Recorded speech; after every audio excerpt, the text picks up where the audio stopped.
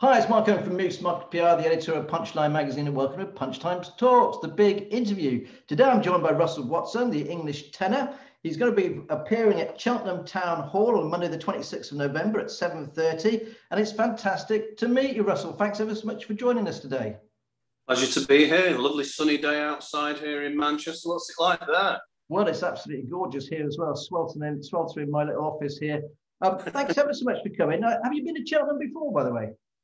Yeah, I've been a few times. I've done the town hall quite a few times. It's always a really good night. It's a great venue to sing at as well. Great acoustic value. So looking forward to it. Not least of all because it's been such a long time since I kind of partaken in a UK tour. So yeah, really looking forward to it. So you made around, is it? I think it's 7 or 10 albums. Is that right? I don't know, 7 or 10. That's quite a different. Well, I've got two different things. I think it's 10. I counted 14, and then I read your blurb again. It said 10. But so you've just got 11 or 12, I think. And your latest one's called 20, isn't it?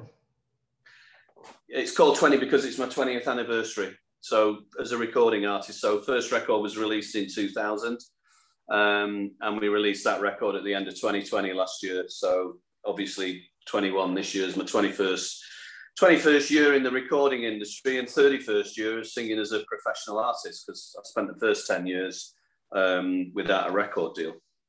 I mean, you've actually sung in front of some amazing people. Her Majesty The Queen. I once cooked for her, by the way. That's my claim to fame. Is that oh, brilliant. You've sung for the Pope and 2 presidents as well. George W. Bush and what's the other president? Well, there was a Bill Clinton night, and then there was Obama, and that's it. George W. Bush, yeah. Oh, and I did sing, believe it or not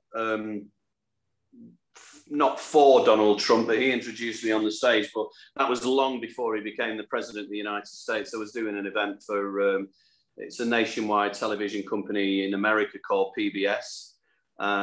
So we were doing a big television special for them at the Trump Taj Mahal in Atlantic City, and he asked if he could introduce me on the stage. This was back in 2002. It was a great night. I mean, not least of all because I had one of my special guests was Natalie Cole.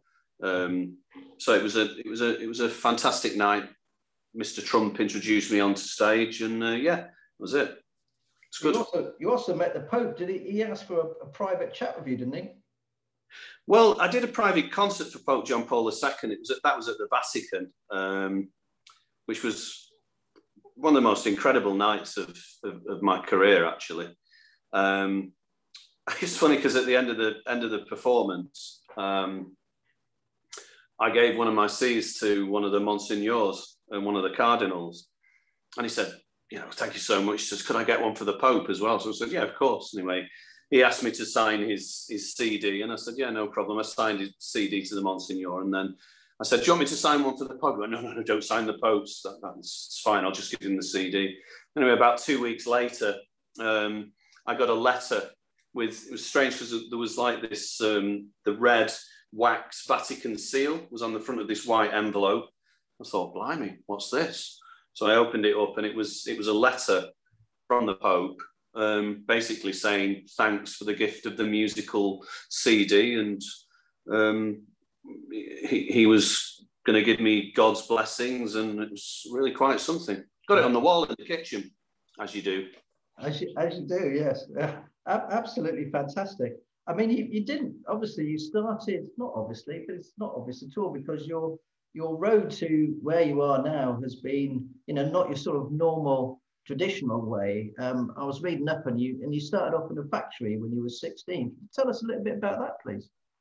Yeah, I mean, born in Salford, working class family, left school at 16, got a job in a factory, nuts and bolts. And I mean, I think that's what makes my story different from what you would probably consider to be the more traditional route into classical music, is that I did come from a different set of circumstances and a background where most people wouldn't make that association with classical music. But I think that was one of the things that, actually gave me even more drive and made me even more committed to the task of making it in the music industry as a classical singer.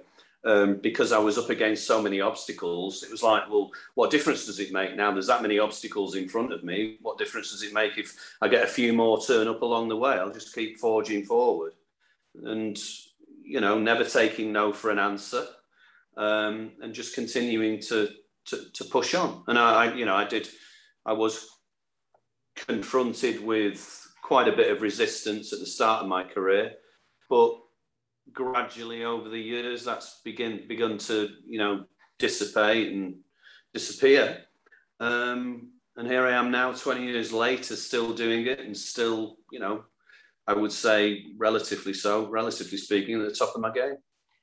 How did you get your lucky break? Was there a lucky break, or, you know, what, you know, not being funny, you're working in a factory. How did you suddenly? Some people see the road ahead. They get, you know, they meet somebody that changes everything. Or if you're a business person, you can see that opportunity. What happened with you, Russell? I don't think there's ever a singular lucky break. Certainly not in my case. I think it's a culmination of lots of different things around a particular period of time that all kind of gel together. And with me, there was very much a series of different things all catalyzing at the same time. From, you know, performances, I did 4 concerts with Sir Cliff Richard at Hyde Park, you know, so 4 nights on consecutively, I was on stage singing Nessun Dorma and doing a duet with Cliff in front of 25,000 people. So in 4 nights, I'd hit a live audience of 100,000 people. And then there was the sporting events that all started to catalyse, you know, starting off with, you know, singing at the last game of the season for Manchester United at Old Trafford, 57,000 people. Then as a result of that, they enjoyed my performance. They invited me to sing at the Champions League final at the Camp Nou Stadium in Barcelona, 92,000 people. And then the Rugby Union World Cup, singing for England, Swing Low, Sweet Chariot. All these things just started to roll, and the momentum, the more I did, it was like a giant snowball moving very, very quickly. The more I did, the more stuff was coming in. And that eventually ended up with me getting my first record deal with Decca Records. It was one of those moments in time where everything, the stars collided, and everything just was so beautifully lined up. When I got the first deal with Decca, we you know, I was pretty much straight into the studio with the producer Nick Patrick. On the release of the record, which I think we released around about September of 2000, the record went to #1 in the classical charts and stayed there for 52 weeks, which is a world record. We hit #1 in America, Australia, New Zealand, Sweden, Germany, Japan, all over the world. The record was just going crazy, and it all culminated from all these things catalyzing. But when I think back, you know, at that 2000, don't forget, in sort of 97, 98, I was still treading the boards in the Northwest working men's clubs. And it was the spectrum was that wide, literally going from Fred on the Hammond organ to Bill on the 4-piece Pearl drum kit, singing, you know, to maybe 50, 60, 70 people in a smoky backstreet working men's club, to being on stage with a 60, 70-piece orchestra, you know, at the Royal Albert Hall. That was how wide that gap was. I mean, it was such a shift for me, not least of all a culture shift as well. I mean, it was a massive shift from where I'd been to where I was, and it was all very exciting. How do you keep your feet, you know, how do you keep your feet on the ground when all that's suddenly taking off? It must be really difficult, you know, suddenly it's like being let into the candy shop, really, if you know what I mean. Initially, I think, you know, I had good first. I mean, my family are Salfordians, all very grounded. And I think in particular, my gran was very conscious of the fact that I was going to get carried away with it all. And I'd ring my gran up, you know, at least 2-3 times a week. I'm in such a place where Make sure you keep your feet on the ground. Don't get above your station. Keep your feet on the ground. Be nice to people. Don't get cocky. Right, okay, all right, I won't. Cheers, bye. Just my family, I think, in general, helped to sort of keep my feet on the ground. I think there were probably points where, I mean, I remember that the time I was due to do Carnegie. We were in New York. I was due to do Carnegie Hall. I just sang on national TV. There was an audience with President Bush and Laura Bush and a load of other American dignitaries knocking around as well. It was quite an event, actually. I think it took part at the Ford Theatre in Washington, D.C., which is famous because that was the venue where Lincoln was assassinated. So I'd done this show and we were heading over back to New York because I was doing my concert at Carnegie Hall.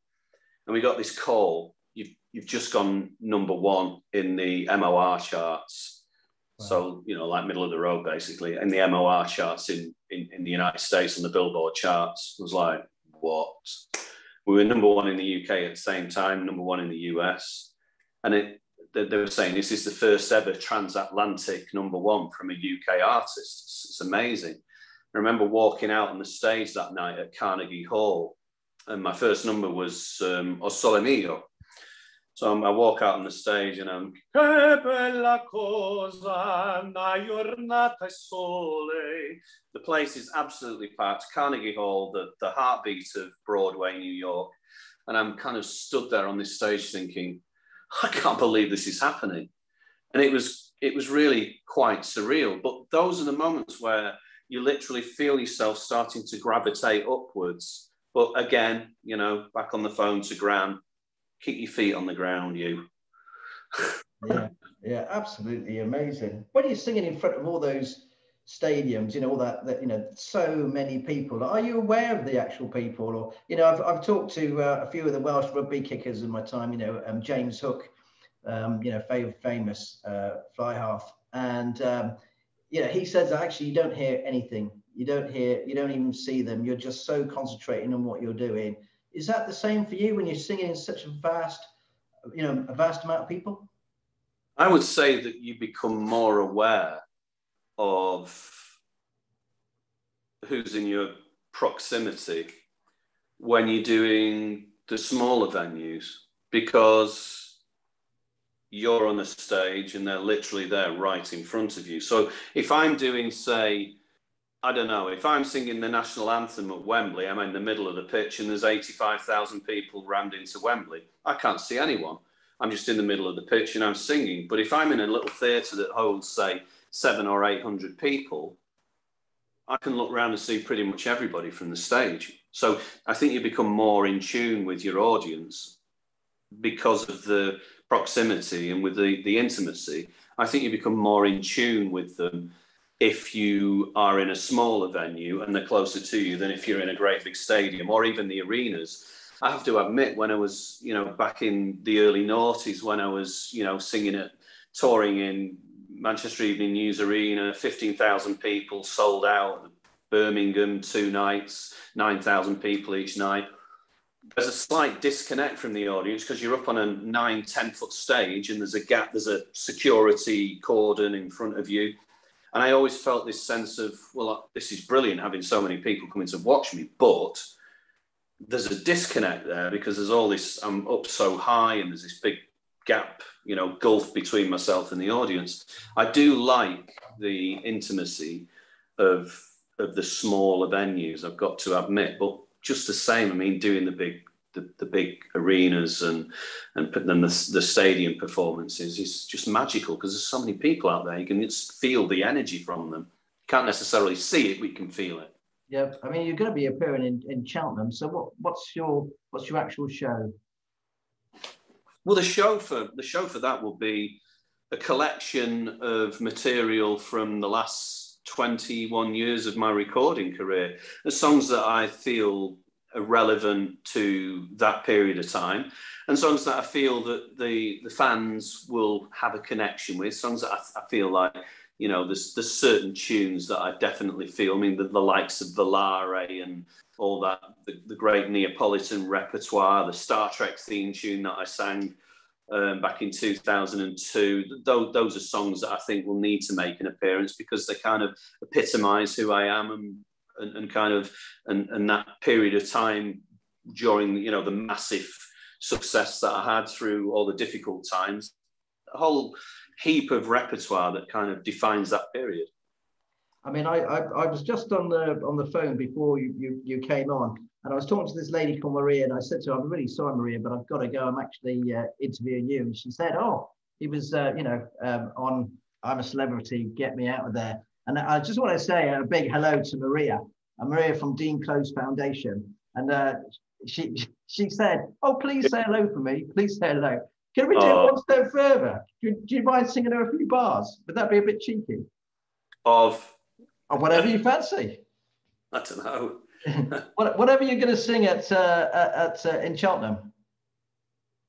What would I start with at Cheltenham? Probably start with O Sole Mio or something like that. So, che bella cosa, una giornata sole, un'aria serena dopo una tempesta. L'aria fresca, parreggiana festa, che bella cosa una giornata e sole, ma no, tu sole, più bello in me, o sole mio, sta in fronte a te, o sole, o sole mio, sta in fronte a te, sta in fronte a te.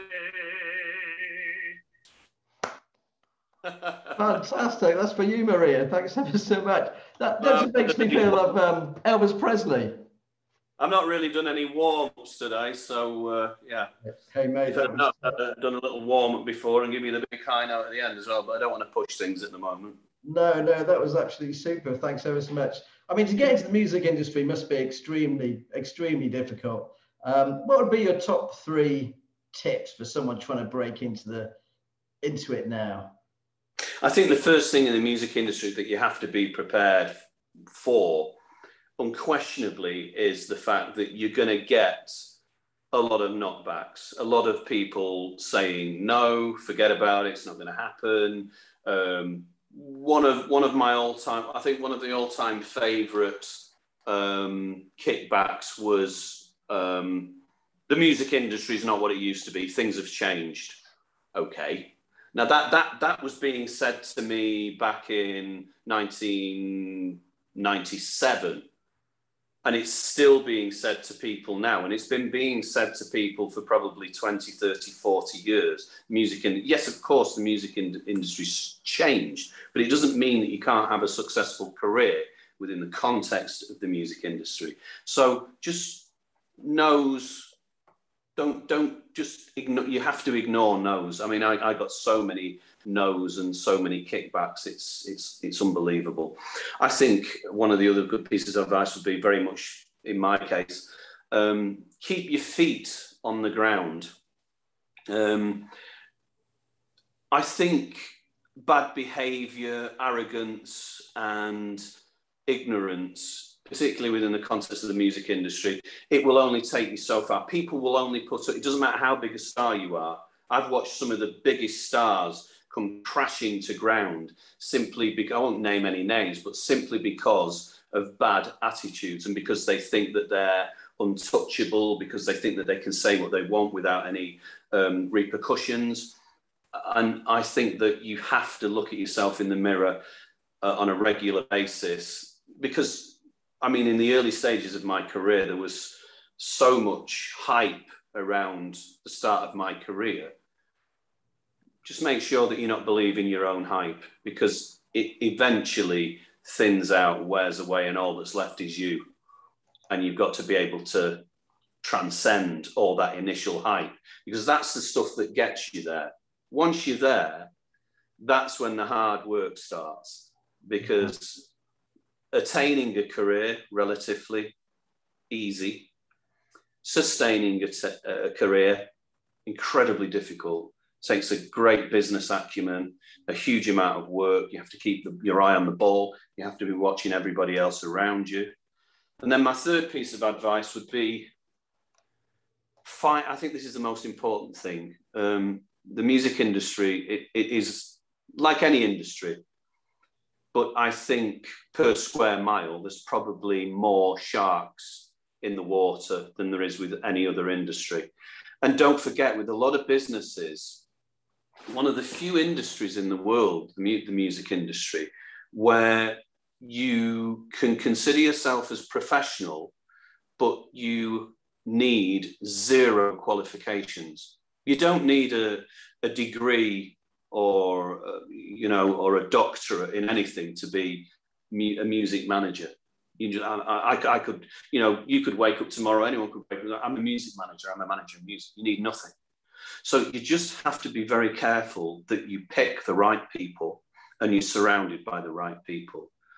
If you manage to find the right people, which is a task in itself, you shouldn't go far wrong, and you need to make sure that they have complete and utter belief in you as well, because belief in the music industry is everyone. You can have the best manager in the world, but if they don't believe that you're the best, you're going nowhere.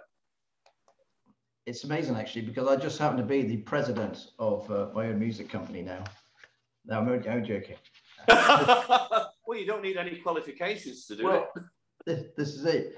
No, thanks ever so much. I always ask my guests 2 other very, very quick questions. That's okay, more on a personal nature. Is there a book or a novel that you've read recently?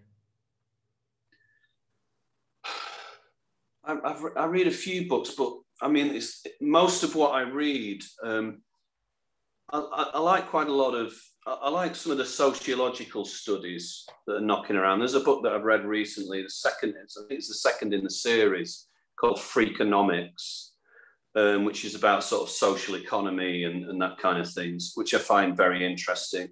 One of my all-time favorite books is a very short book actually, called The Little Prince. Recommend it to anyone, which is just a great little piece. It's only a short story, but it's a great little piece about life and relationships and different locations, journeys that we make through life. The messages within the context of the book are very strong. It's a great little book. If you've not read it, check it out. It's very short. You don't have to invest much time in it, but it's a book that you can read on numerous occasions and pick something new up from it.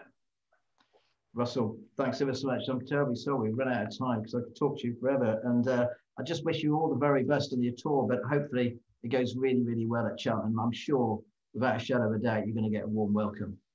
Thank you. Thanks a lot, Mark. Thank you ever so much. Bye.